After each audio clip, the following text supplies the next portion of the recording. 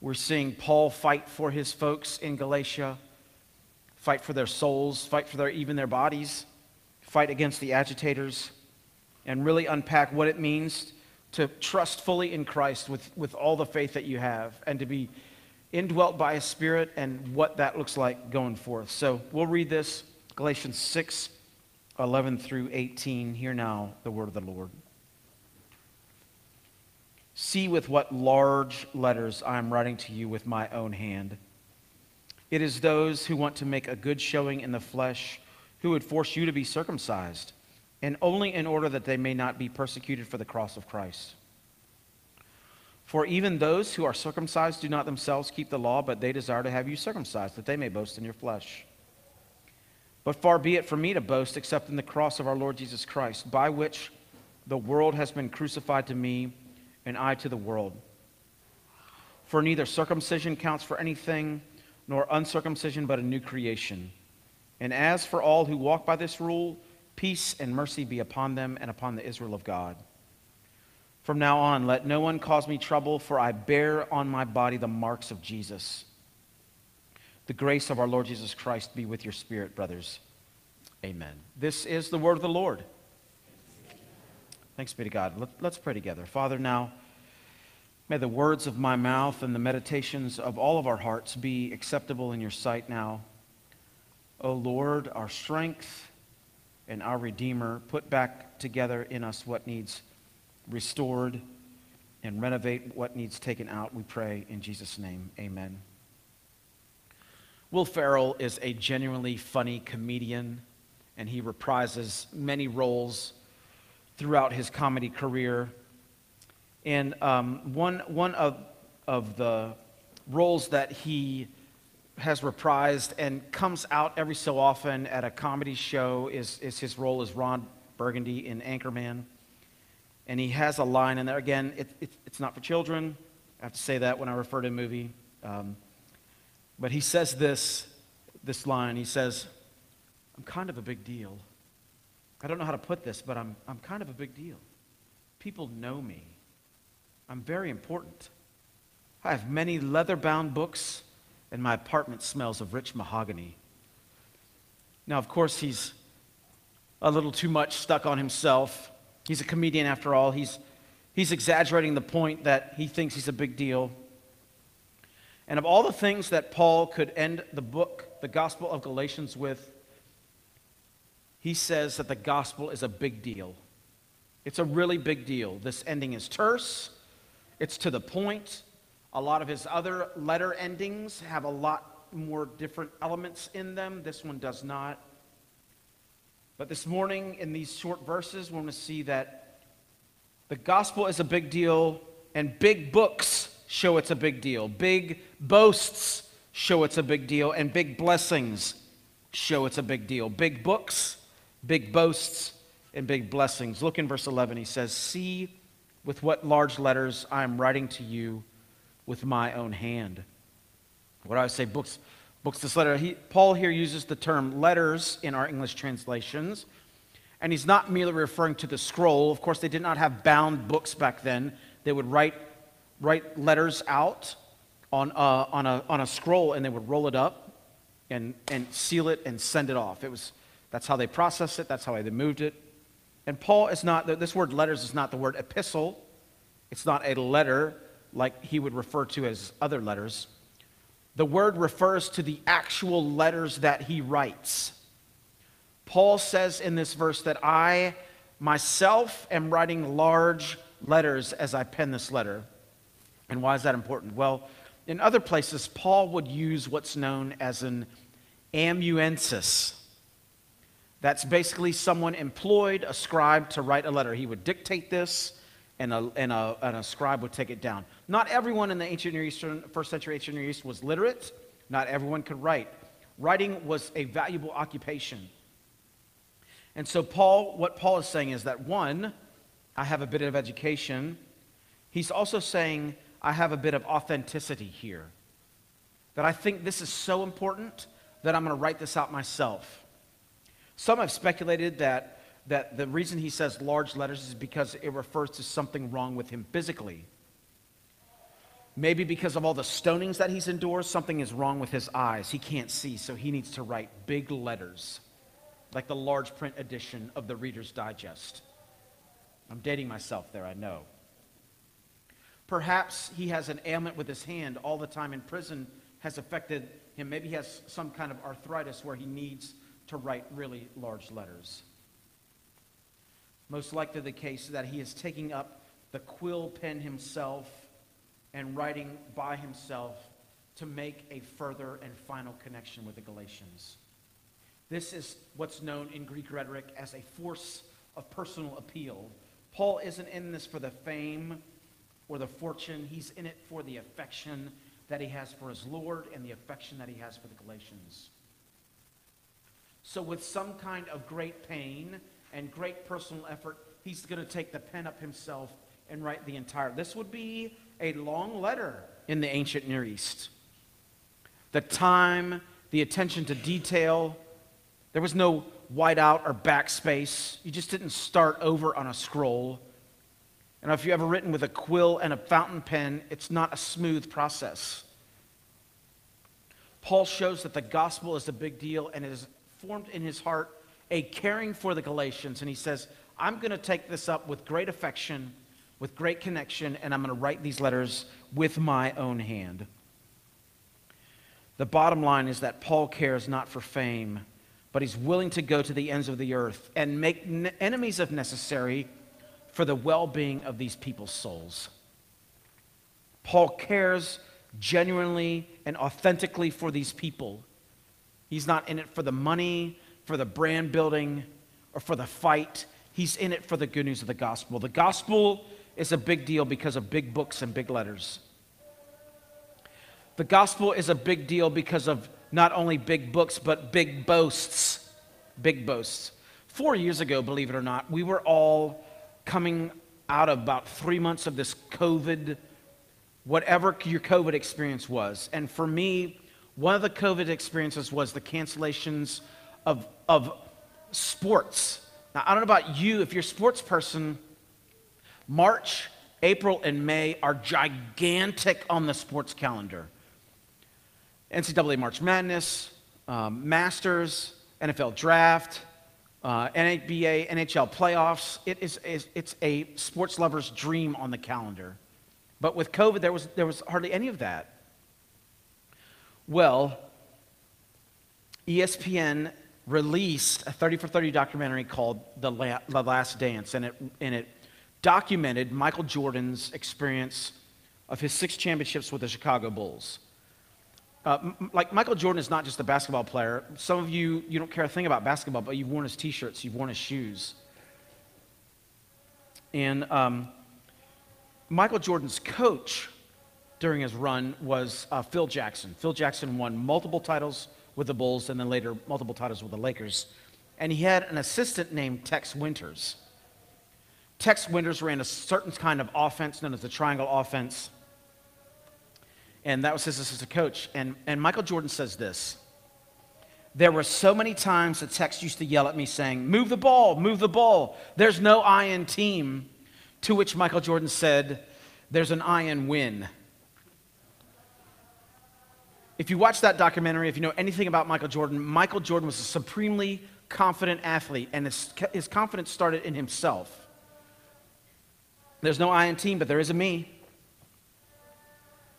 Michael Jordan would boast about and tell you about how he was better. He would use it as motivational fuel when his general manager says something nice about another player, or when a newspaper would say something nice about another player. He would use it for fuel and drop 35, 40 points on him in a big game. Michael Jordan knew how to boast because he knew how to back it up. He's got, after all, 6 rings to prove it. Paul here says that there's going to be some boasting going on. Look at verses 12 through 15. It's those who want to make a good showing in the flesh who would force you to be circumcised, and only in order that they may not be persecuted for the cross of Christ. For even those who are circumcised do not themselves keep the law, but they desire to have you circumcised, that they may boast in your flesh. But far be it from me to boast except in the cross of our Lord Jesus Christ, by which the world has been crucified me, and I unto the world. For neither circumcision counts for anything, nor uncircumcision, but a new creation. Paul says he's going to boast, but he's not going to boast like these agitators, like these deceivers. In verse 12, he says, they want to make a good showing in the flesh who would be forced you to be circumcised. Paul is not about, this is the term saving face. They want to save face. They want to look good. They want to shame you to pump up themselves. Circumcision was a shame among the Greeks. They want them to do it, and they want the Galatians to receive the shame. That way they can pad their stats, grow their numbers. Paul says, I'm not going to boast in the works of the flesh. Look in verse 12. They want to make a good showing in the flesh. Verse 13. They do not keep the law, but they desire to have you circumcised that they may boast in the flesh. These people want to add burdens to you. They are the ones who are boasting in your work for themselves. They're forcing you to keep the law, but they're not even going to keep it themselves. You know, if you wanted to avoid persecution, you would denounce Christ, and you would go along with their wishes. See, by avoiding Christ, they are avoiding the persecution that Christianity was seen as some cult, some anti-loyal zealotry. And Paul is saying that the work of Christ isn't some superficial mark of the flesh. We are not changed by doing something on the outside and it works its way in. Rather, the reverse. We are changed on the inside and it affects everything outside of us.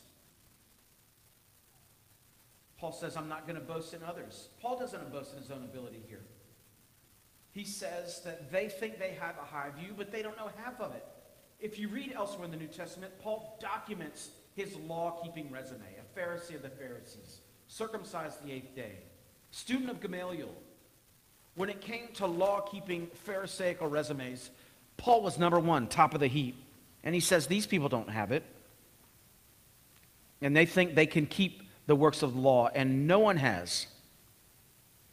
No one has. We have to ask ourselves, in what way are we trying to save face at the expense of the gospel? In what ways are we afraid to speak truth into a situation to avoid shame? In what ways are we trying to build our own resume, a plan B, a Jesus plus? You know, it's just a backup plan in case it really doesn't work. I want to show God I'm really serious, so I've got an appendix, an addendum. I've got the deluxe package of righteousness. In what ways are we doing this? In what ways are we boasting of our own abilities? Hey, I've kept the law here, and here. I'm great. I'm much better than other folks. I'm not on the 6 o'clock news again for all the wrong reasons. I would never be caught in sin X. Is that the kind of self-righteousness that we're self-deceived by? Is that something we don't even know? Or rather, can we say with Paul in verse 14, far be it from me to boast. I'm not going to boast in my record keeping. I'm not going to boast in my converts. I'm not going to boast in my missionary trips. I'm not going to boast in my persecutions. I'm not even going to boast about all these letters I've written. But I'm going to boast in the cross of Jesus Christ. The cross of Jesus Christ means sinful humanity, and the animating principle of sin is put to death. I don't have to sin any longer. I don't have to buy into what the world is selling. I don't have to buy into the animating principle that I have to achieve my own identity rather than receive it. Paul says here in verse 14 that the world has been crucified. This is a certain kind of verb that denotes past action and has ongoing present ramifications. The cross of Christ has radically altered our lives, and it's radically altered history. We say, why should we boast in a medieval torture device? One, because it's empty, along with the tomb. No one else has risen from the dead except Jesus Christ. But I would say that's a wrong question. Instead of asking, why should we boast? I would say, why shouldn't we? Why shouldn't we? What else will we boast in? Whatever else we can construct will pass away with this world. Whatever else we can boast in our own works, it will pass away.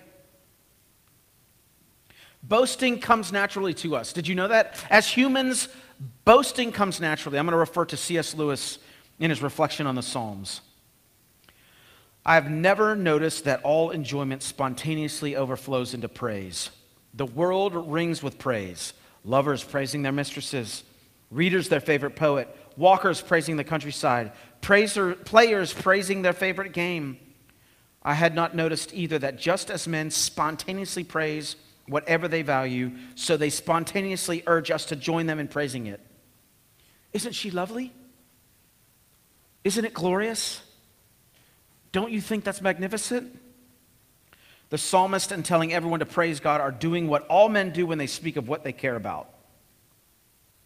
My whole more general difficulty about the praise of God, depending on my absurdly denying to us, as regards the supremely valuable, what we delight to do, what indeed we can't help doing about everything else we value. I think we delight to praise what we enjoy because the praise is not merely expresses, but completes the enjoyment. My friends, we are hardwired to boast and praise something, and we will either find it in counterfeits or we'll find it in the genuine artifact. The good news, the gospel of Jesus Christ. Some of you know what it is to boast. I'm going to ask you about your grill and what was on it over the last couple days. I'm going to ask you about your favorite sports team.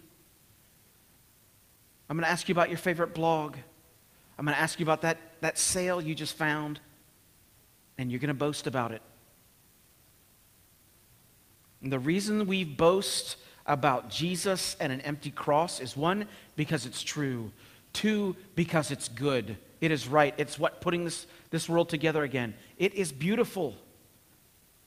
It is lovely for someone to come and undertake our souls where we could not do so. We boast because Jesus is able to deliver. The gospel's a big deal. Big books show it's a big deal. Big boasts show it's a big deal. And lastly, big blessings show it's a big deal. Look at verses 16 through 18. And as for all who walk by this rule, peace and mercy be upon them and upon the Israel of God. For now on, let no one cause me trouble. For I bear on my body the marks of Jesus. The grace of our Lord Jesus Christ be with your spirit, brothers. Amen. Blessings gets a little overused. We're familiar in this part of the country with the term, bless your heart.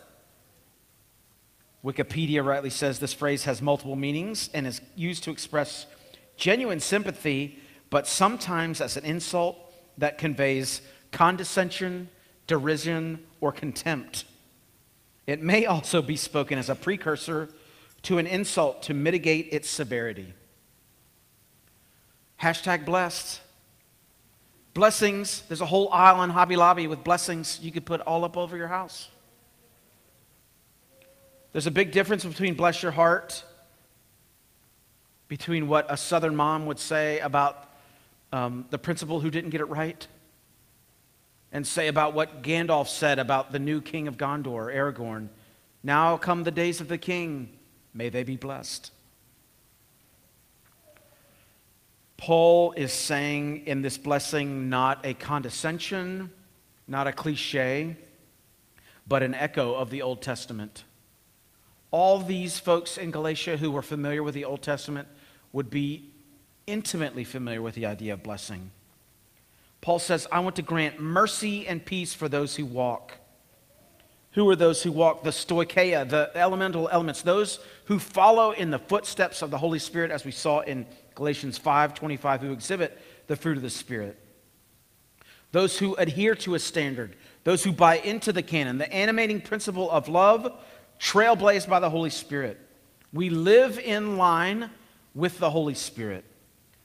Paul says, mercy and peace on those who have trusted Christ for their righteousness, have received the Holy Spirit, and who are living like it. Paul also says in verse 17 that there's a blessing from marks. He says, I bear in my body the marks of Jesus. This is the term where we get our word stigma. It had the idea, it was used in first century for followers of different gods who would tattoo the name or likeness of their god on them. It was used commonly in the first century where slave owners would brand their slaves. and leave an indelible mark on them as a mark of ownership.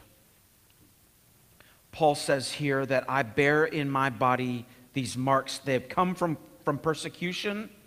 They've come from preaching the gospel. And it means that the true marks of following Jesus aren't in circumcision. They're not in works of the flesh.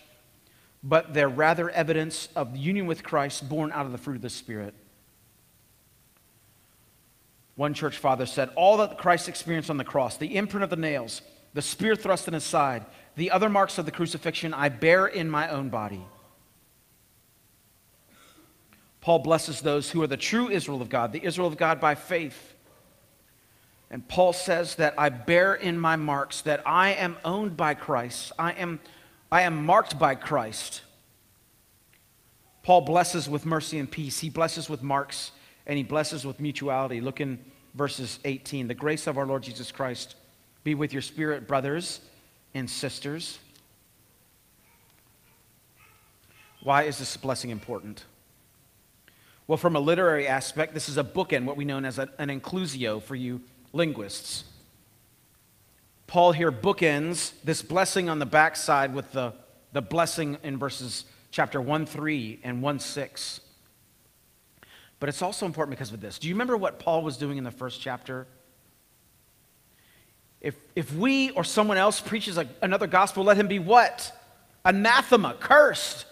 If an angel from heaven comes down and preaches another gospel, let him be cursed. Paul is specifically putting together this blessing here at the end with a curse from the beginning and saying, cursed are those who bring another gospel, but those who have wholly bought into, are wholly trusting in Christ, and it's been counted to them in righteousness, blessing be upon you.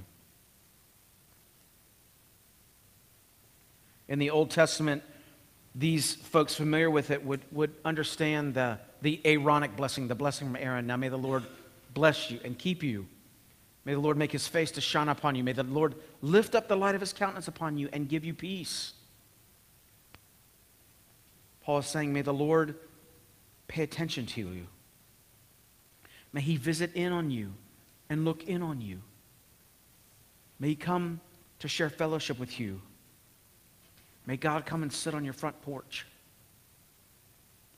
You see, this is good news, my friends, because we don't have to make our own marks in the body. We don't have to construct our own resume of works. So the good news is the cross is empty. Jesus has come, his work is finished.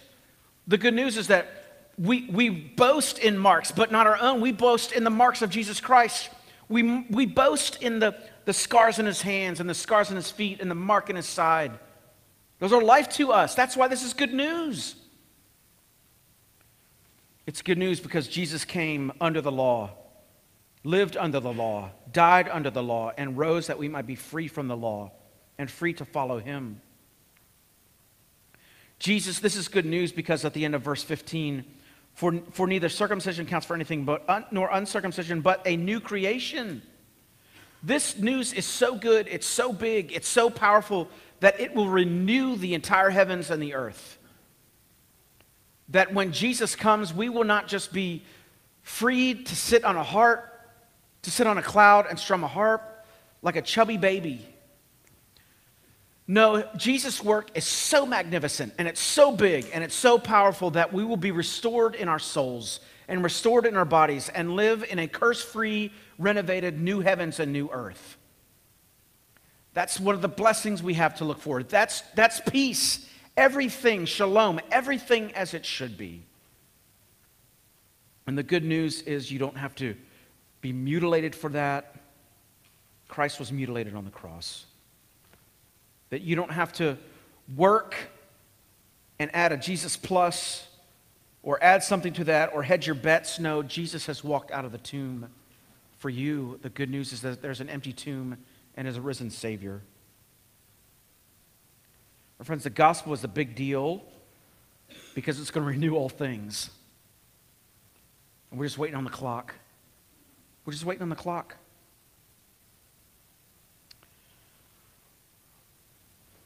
The field, it's summertime, so it's baseball season, and one of the great sports movies is Field of Dreams.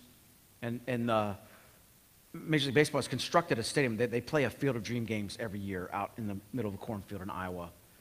It's a star-studded movie. Kevin Costner, James Earl Jones, among others. And at the end of it, Ray's farm is going to be foreclosed on because he's used valuable real estate to build a baseball stadium. And he's frittering his time away playing baseball instead of farming the land. And one of his friends or relatives is trying to get him to sign papers, do a short sale so he doesn't lose everything. And James Earl Jones has that great monologue. Ray, people will come, Ray. They'll come to Iowa for reasons they can't even fathom. They'll turn into your driveway, not knowing for sure why they're doing it. They'll arrive at your door as innocent as children, longing for the past. Of course we won't mind if you look around, you'll say. It's only $200 per person. And they'll pass over the money without even thinking about it. Whereas money they have and peace they lack. And they'll walk off to the bleachers and sit in their short sleeves on a perfect afternoon and find they've reserved seats somewhere along the baseline where they sat when they were children and cheer their heroes. And they'll watch the game. And it'll be as if they dipped themselves in magic waters.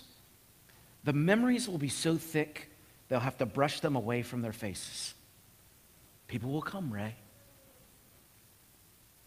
Best line in the whole thing. Whereas money they have, but peace they lack. My friends, the Apostle Paul offers us this morning the big deal, the good news of the gospel, that one day everything will be as it should be. Let's pray together. Heavenly Father, this is good news to our soul. We are tempted to add on. We are tempted to hedge our bets. We're tempted to supplement. Lord, give us free hands and pure hearts and souls that cast ourselves on Jesus, that we would, as Abraham, that we would believe, just believe 100%, wholly your promises, that it would be counted to us as righteousness, that we would believe and walk in the Spirit, that we'd be freed from the idols of this world, and would instead follow you in the way that we may experience this blessing of everything as it should be, we pray. In Jesus' name, amen. As our children return, I want to say thank you all for being here this morning. If you're a first-time guest, there's a card in the front there. We'd love to have a record of your visit, just to follow up with a note that says thank you. We won't put you on any lists or give your email to any other entity or corporation. We do have a gift for you at the back.